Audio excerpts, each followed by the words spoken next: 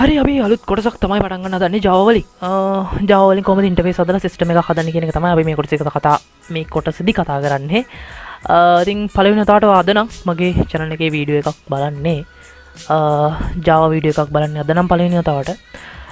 මේ ටික බලන්න කලින් මේ කොටස බලන්න කලින් මම හිතන්නේ ඔයා මගේ channel එකේ තියෙනවා සිංහල Java tutorials කියලා playlist එකක්. ඒකට ගිහිල්ලා අඩුම තරමේ පළවෙනි වීඩියෝ 10වත් බලලා එන්න. එහෙම වුණොත් ඔයාලට මෙතනින් එහාට වැඩ කරගෙන යන්න ලේසි. ඉතින් පුළුවන් ඔක්කොම ටික බලන්න බෑ වගේ නම් කම්මැලි නම් අඩුම තරමේ පළවෙනි වීඩියෝ එකවත් බලලා එන්න. එහෙම වුණොත් ඔයාලට වැඩ කරගෙන යන්න ලේසි. ඉතින් අපි මෙතනදී පාවිච්චි කරනවා netbeans කියන ID එක. netbeans කියන ID එකෙන් තමයි අපි මේ Java වලින් ඉන්ටර්ෆේස් ඩිසයින් කරන්න යන්නේ. ඉතින් netbeans ID එක ඩවුන්ලෝඩ් කරගෙන ඉන්ස්ටෝල් කරන්න කොහොමද කියන එක අර මම කලින් කියපු ප්ලේලිස්ට් එකේම 11 වෙනි වීඩියෝ එකේ තියෙනවා. ඒකේ ලින්ක් එකත් මම පල්ලෙහෙන් ඩිස්ක්‍රිප්ෂන් එකේ දාලා තියන්නම්. ඉතින් ඒ ටික බලලා එන්න මේ ප්ලේලිස්ට් එකේ වීඩියෝ ටික බලන්න. හරි එහෙනම් ඔන්න දැන් මම මගේ netbeans ID එක මේ විදිහට ඕපන් කරගන්නවා. netbeans IDE එකක් කියලා කියන්නේ අපිට කෝඩ් කරන්න පහසු වෙන්න මොකක් හරි හදපු software එකක් කියලා හිතාගන්න. ඒ වගේ එකක් තමයි. ඒ වගේ එකක් කියලා හිතාගන්න. ඉතින් අපි මේ netbeans කියන ID එකේ තමයි මෙතනින් එහාට වැඩ කරගෙන යන්නේ. හරි ඔන්න දැන් මම netbeans කියන IDE එක මගේ ID එක ඕපන් කරගත්තා. මේ තියෙන මම දැනට වැඩ කරන project.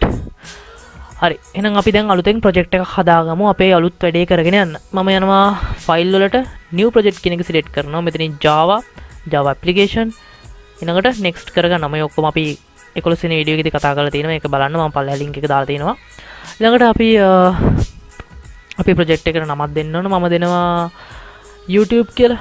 හරි YouTube කියලා දුන්නා. ඊළඟට මගේ project එක save වෙන්න ඕන තැන මට මෙතනින් තෝරලා දෙන්න පුළුවන්. මම මේ තියෙන තැනම දෙනවා මේ විදිහටම. ඊළඟට create main class කියන එක මෙතන ටික් එකක් සමානට ඇති. මේක අන්ටික් කරගෙන මම finish කරගන්නවා. හරි finish කරගත්තු ගමන් මට මෙතනින් බලා ගන්න පුළුවන් මගේ YouTube කියලා අලුත් project එක මේ විදිහට load වෙලා තියෙනවා. ඊළඟට මම මේක expand කරගත්ත ගමන් මේක ඇතුලේ මේ වගේ folder දෙකක් මට බලා ගන්න පුළුවන්. හරි ඊළඟට මම source packages කියන එක ඇතුළට ගිහිල්ලා මේක ගැන මම කලින් 11 වෙනි වීඩියෝ එකේ විස්තර කරලා තිනවා. ඒක බලලා එන්න. source package එක කියන්නේ මොකක්ද කියන්නේ මේක හරියට package එකක් කියලා කියන්නේ මේ YouTube කියන මගේ මේක නම් මගේ project එක මේක ඇතුළේ තියෙන folder දෙකක් තමයි මේ තියෙන්නේ. එතකොට source package කියන folder එක ඇතුළට ගියාට පස්සේ එතන තියෙනවා default අපිට හැදිලා එන package එක. මම මේක නැතුව මට අලුතෙන් package එකක් හදා ගන්න. මම කරන්නේ මේ source package කියන උඩට ගිහිලා mouse එකේ right click කරලා new වලට ගිහිල්ලා මෙතනින් Java package කියන එක තෝරගන්නවා. ඊළඟට මට මගේ package එකට නමක් දෙන්න පුළුවන්. මම දැන් interface design කරන්න යන නිසා මම මේකට INF interface කියන තේරුම එන්න INF කියලා දුන්නා නමක්.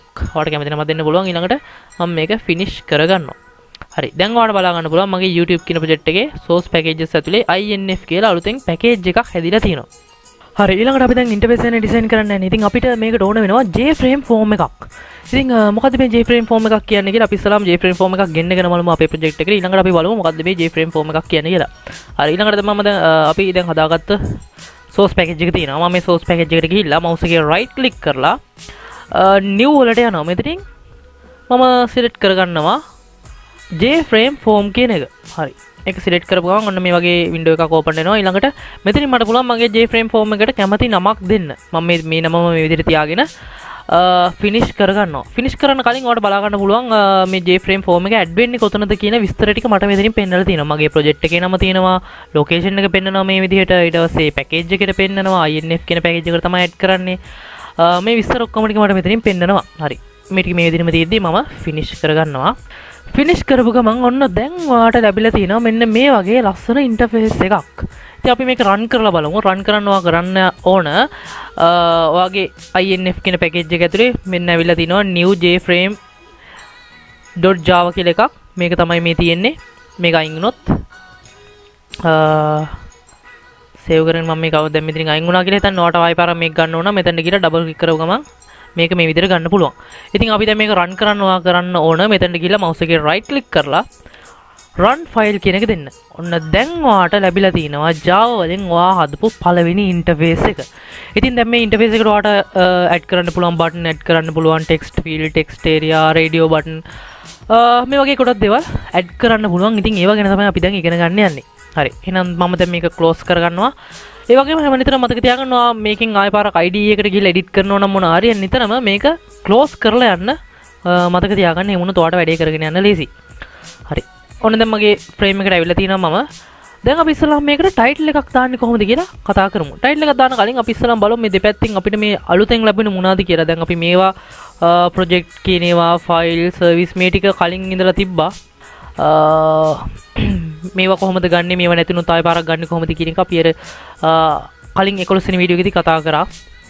ඒ ටික බලන්න. ඒ වගේම දැන් අපිට අලුතෙන් ලැබිලා තියෙනවා palette සහ මේ වගේ properties කියලා එකක් ඔයාලට ලැබිලා ඇති. palette කියලා එකක් සහ properties කියලා එකක් ලැබිලා ඇති.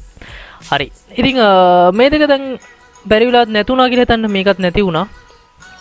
මේ දෙක මේ විදිහට නැති වුණොත් ආයෙ පාරක් මේක ගන්නෙ කොහොමද? ඔයාලකට කරන්න ඕන මෙතනින් window කියන එකට යන්න. මෙතනින් ගිහිල්ලා IDE tools කියලා තියෙනවා. එතනින් palette කියන එක select කරොත් මේ palette එක ඔයාලට මෙතනට ගන්න පුළුවන්. ඒ වගේම මෙතනම තියෙනවා IDE tools වලම properties කියලා එකක් තියෙනවා. මේ properties කියන එකෙන් මේක මෙතනට ගන්න පුළුවන්. ඉතින් properties කියන එක මට දැනට අවශ්‍ය වෙන්නේ නැති නිසා මම මේක minimize කරගන්නවා. මේක මේ විදිහට තියෙද්දි. හරි. දැන් අපි යන්නේ මෙතනට title එකක් දෙන්න. title එකක් කියන්නේ මොකක්ද කියන මම ඉස්සෙල්ලාම පෙන්නන්නම් ඔයාලට. ඔන්න දැන් අපේ JFrame එක තියෙනවා. ආයෙ පාර මේක run කරගන්නවා. run කරපු ගමන් දැන් ඔයාලට පේනවා මේ උඩ මොකක්වත් නැහැ.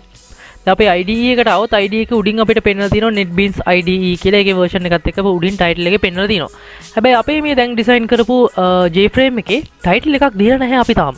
ඉතින් අපි බලමු කොහොමද මේක title එකක් දෙන්නේ කියලා. මම මේක close කරගෙන ඔන්න මගේ JFrame එකට මම එනවා. design එකට මම එනවා. design එකට ඇවිල්ලා මම කරන්නේ mouse එකේ right click කරලා properties වලට යනවා. properties වලට ගිහම මෙන්න මේ වගේ window එකක් open වෙනවා. ඉතින් මේ window එකම තමයි ඔයාලට මෙතනින් බලා ගන්නත් පුළුවන් වෙන්නේ. ඒකමයි. ඉතින් මෙතනට වඩා මෙතනින් edit කරන එක ලේසි නිසා මම මේක minimize කරගෙන මෙතනට ගිහිල්ලා mouse එකේ right click කරනවා. properties වලට යනවා. ඊළඟට මේ properties list එකක්ම මට ලැබිලා තිනවා. මේ හැම එකක්ම මට අවශ්‍ය විදිහට වෙනස් කරගන්න පුළුවන්. ඉතින් අපි මේකින් එක විස්තර කරගමු මොනවද මේ වගේ වෙන්නේ කියන එක. දැනට අපි යන්නේ title එකක් දාන්න. ඉතින් ඔය title එක වෙනස් කරන්න යන්න ඕනේ. මෙතන මේ title කියන එකට දැනට title එකක් නැහැ. අපි කැමති title එකක් දෙමු. මම දෙනවා මගේ නම. මගේ නම මේ විදිහට දීලා මම enter කරපුව ගමන් ඔන්න දැන් title එක add වෙලා තියෙන්නේ. මම මේක close කරගෙන නැවතත් මම මගේ JFrame එක run කරගන්නවා මේ විදිහට. ඔන්න දැන් ඔයාලට බලා ගන්න පුළුවන් මගේ JFrame එකට අලුතෙන් title එකක් මේ විදිහට add වෙලා තියෙනවා. හරි. එහෙනම් දැන් ඔයාලා දන්නවා කොහොමද JFrame එකට title එකක් දාන්න කියලා. හරි. එහෙනම් මම දැන් මේක ආයෙ පාරක් close කරගන්නවා. ඊළඟට මම දැන් මේ palette එකට આવොත් මට මේ palette එක ඇතුලේ බලා ගන්න පුළුවන් ගොඩක් swing containers කියලා තියෙනවා, swing control කියලා තියෙනවා. මේවා expand කරගත්තොත් මේක ඇතුලේ තියෙන දේවල් මට බලා ගන්න පුළුවන්. ඉතින් මම මේ swing controls කියන එක expand කරගත්තට පස්සේ ඒක ඇතුලේ තියෙනවා button තියෙනවා, ඊළඟට text field තියෙනවා, text area තියෙනවා. මම මේකින් එක වැඩ කරන්නේ කොහොමද කියලා පෙන්නන්නම්. ඒ වගේම මගේ මේ උඩින් තියෙනවා J calendar, date user මේ වගේ ටිකක් තියෙනවා. මේ ටික වාගේ කියන්නේ නැතුව ඇති. මේව මම අමතරව ඇඩ් කරගත්තු ඒවා. මේව ඇඩ් කරන විදිහත් මම පස්සේ කියලා දෙන්නම්. දැනට අපි ඉස්සල්ලාම මෙතනින් බටන් එකක් අරගෙන මෙතනට දාමු. හරි. ඔන්න දැන් මම බටන් එකක් දාලා තින්නේ. ඊළඟට මට මෙතන මේ තියෙන උඩින් පෙන්නන ටෙක්ස්ට් එක වෙනස් කරගන්න පුළුවන්. ටෙක්ස්ට් එක වෙනස් කරන්න මේ විදිහට බටන් එකට ගිහලා mouse එකේ right click කරන්න. ඊට පස්සේ edit text වලට ගියාට පස්සේ ඔයාලට කැමති ටෙක්ස්ට් එකක් මෙතනට දෙන්න පුළුවන්. මම දෙනවා click me කියලා. හරි. ඒ විදිහට දීලා enter කරපු ගමන් ඔන්න දැන් මේ ටෙක්ස්ට් එක මෙතනට add වෙලා තියෙන්නේ. හරි. දැන් අපි ආයෙ පාරක් මේක run කරලා බලමු අපිට මේක කොහොමද පෙන්වන්නේ කියලා. ඔන්න run කරපු ගමන් දැන් ඔයාලට පේනවා අපි add කරපු button එකත් මෙතනට මේ විදිහට add වෙලා තියෙනවා. click me. හරි. එහෙනම් මම දැන් මේක close කරගන්නවා. ඊළඟට අපි තවත් අලුත් එකක් ගෙනල්ලා දාමු මෙතනට. අපි label කෙනෙක් ගෙන්නගෙන මම මෙතනට දානවා. මේ ඔයාලට මෙතනට ගෙන්න ගන්න කරන්න තියෙන්නේ label එක උඩ click කරා කෙලින්ම මෙහෙම ගෙනල්ලා අතාරින්න තියෙන්නේ. ආයෙ පාරක් click කරුවාම මෙතනට වැටෙනවා. හරි. ඊළඟට මම දැන් මේකේ තියෙන text එක වෙනස් කරගන්න ඕන නම් මම mouse එකේ right click කරනවා. edit text වලට යනවා. ගිහිල්ලා මම මෙතනට දෙනවා name කියලා. ඔන්න name කියලා දුන්නා. හරි. ඊළඟට මට අපි මේකේ properties ටිකක් වෙනස් කරන විදිය බලමු. mouse එකේ right click කරනවා. properties වලට යනවා. අපි මේකේ font එක වෙනස් කරමු. font එක මම දෙනවා font වලට ගිහිල්ලා bold දෙනවා. size එක මම දෙනවා 18ක් වගේ. දීලා okay කරගන්නවා. හරි. ඔයාලට බලා ගන්න පුළුවන් මෙතන font size එක වෙනස් වුණා. ඊළඟට අපි font එකට color එකකුත් දෙමු. මම යනවා මෙතන මේ foreground කියන එකට ගිහිල්ලා එතනින් මම මෙතන මේක උඩ ක්ලික් කරනවා. ඊට පස්සේ මට කැමති පාටක් දෙන්න පුළුවන්. මම මෙතනින් මේ පාට සිලෙක්ට් කරගෙන okay කරනවා. හරි. ඊට පස්සේ ඔයාලට බලා ගන්න පුළුවන් මෙතන මම වෙනස් කරපු විදිහට මගේ J label එක වෙනස් වෙලා තියෙනවා. හරි. ඊළඟට අපි තව මොනවද කියලාද දාන්නේ මෙතනට ටෙක්ස්ට් ෆීල්ඩ් එකක් ගියමු ටෙක්ස්ට් ෆීල්ඩ් එකක් ටෙක්ස්ට් ෆීල්ඩ් ඔන්න මේ ටෙක්ස්ට් ෆීල්ඩ් එක තියෙනවා ටෙක්ස්ට් ෆීල්ඩ් එක මම මෙතනින් ගෙනලා දානවා ඊළඟට මේකේ ටෙක්ස්ට් එක මම අයින් කරගන්නවා ඊට පස්සේ මට අවශ්‍ය විදිහට සයිස් එක මේ විදිහට හදා ගන්න පුළුවන් ඊළඟට තව තියෙනවා ටෙක්ස්ට් ඒරියා තියෙනවා කොම්බෝ බොක්ස් තියෙනවා කොම්බෝ බොක්ස් එකක් මම මේ විදිහට ගෙනල්ලා දාගන්නම් ඊළඟට චෙක් බොක්ස් තියෙනවා ආය ටෙක්ස්ට් ඒරියා එකක් තියෙනවා මේ වගේ ගොඩක් ඒවල් තියෙනවා මෙතන මේ හැම එකක්ම ගෙනල්ලා ටෙස්ට් කරලා බලන්න මේක කොහොමද වැඩ කරන්නේ කියන එක ගැන ඉතින් අපි ඉස්සරහට මේ හැම එකක් ගැනම කතා කරනවා විස්තර කොහොමද මේවා වැඩ කරන්නේ කොහොමද මේ වගේ වැඩ ගන්න කියන එක ගැන කොහොමද මේ වගේ ප්‍රොපර්ටිස් වෙනස් කරන්න කියන එක ගැන ඉතින් දැනට මේ දන්න ටිකෙන් ඔයාලා මේවා ටෙස්ට් කරලා බලන්න මේක කොහොමද වැඩ කරන්නේ කියලා හරි එහෙනම් දැන් අපි දැනට හදාගත්ත මේ ඉන්ටර්ෆේස් එක රන් කරලා බලමු අපිට මේක කොහොමද පෙන්වන්නේ කියලා අන්න මම රයිට් ක්ලික් කරලා රන් ෆයිල් දෙනවා